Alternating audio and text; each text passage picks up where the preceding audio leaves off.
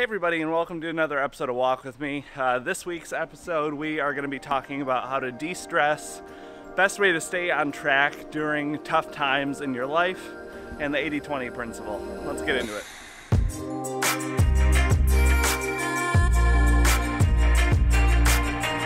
So how's everybody been doing this week? My week is going really well. It's been a perfect mild few days here in Portland. Yeah, things have been pretty quiet this past week. We're about to get ready. We're leaving for that trip to San Francisco in a couple of days, the one that I mentioned last week. So that'll be happening soon. But other than that, not much has been going on. Things have been so chaotic for so long for me. It's been nice to have a little bit of a breather.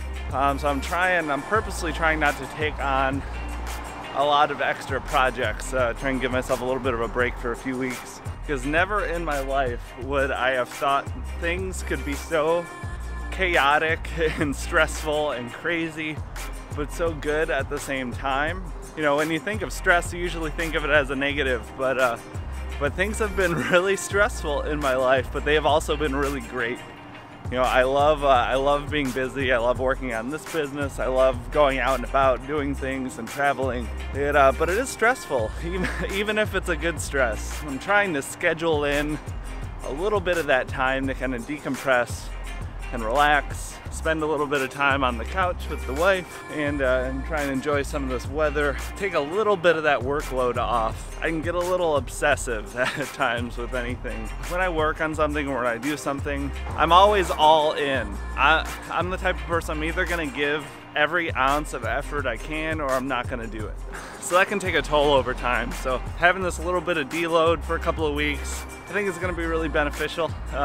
Excited, yeah, I had that trip to Bend and we have the trip to San Francisco, and I wanted to dedicate that time in between to just kind of focus on my day job and having some fun and doing some relaxing. But this brings up a topic I wanted to talk about, and that is, you know, how to stay on track with your weight loss when times get stressful in your life. You know, what to do if you're feeling overwhelmed, you're feeling like you don't have the willpower, you don't have the time, you don't have the energy. How do you stay on track? For me personally, I am a big fan of the 80-20 principle. So the 80-20 principle pretty much states that 20% of the work is gonna get you 80% of the results. And on the flip side of that, 80% of the work is gonna get you that final 20% of the results. And this is something I apply to a lot of different things in my life related to health and weight loss, everything. I love the 80-20 principle. So what I like to do if things are feeling like just too much to handle, step back a few notches, focus on those core basic things that you need to stay on track. Because I guarantee, you know, something like prepping your food is gonna have a way bigger impact than that 6th day in the gym, or something like going out to a restaurant, even though it might not be the healthiest choice.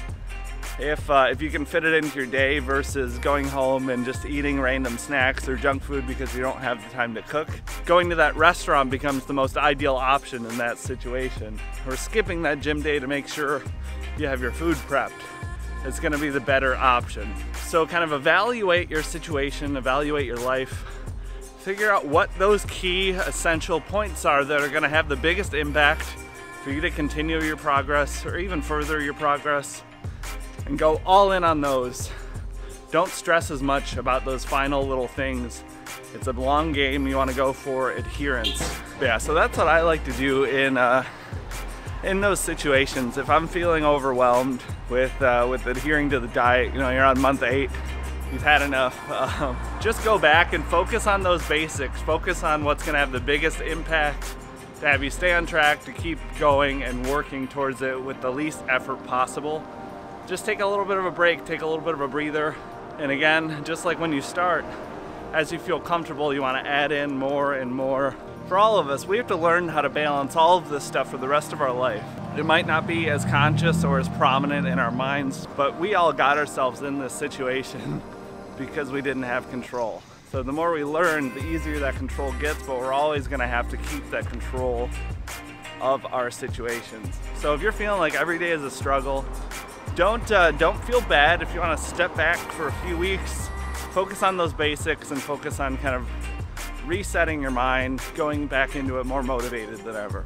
I hope everyone's week's been going well. If you haven't had the chance, make sure to go back, watch last Friday's video. Dana and I have been working on that collaboration for probably a couple of months now. He's a great guy, he has some awesome info, and a lot of his content is relevant to you guys. It translates well, so make sure go check him out. Watch my video on his channel too, that'd be awesome. But make sure to give the video a like if you enjoy it. It really does help me out a ton.